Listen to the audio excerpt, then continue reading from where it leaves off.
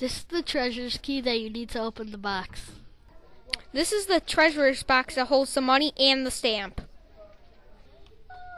This is the binder that holds everything the treasurer needs for payday, including the weekly sheets. This is what our money looks like front and back. This is what all the money looks like inside the box. This is the student signing the money. If he does not sign the money, it is illegal money and will be confiscated. This is the treasurer making sure the student got paid the right amount of money and checking off the weekly sheet. This is the treasurer paying the students and stamping off the money.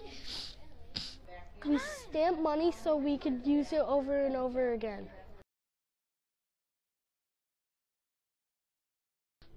The treasurer also takes control of the house if the Speaker of the House is absent.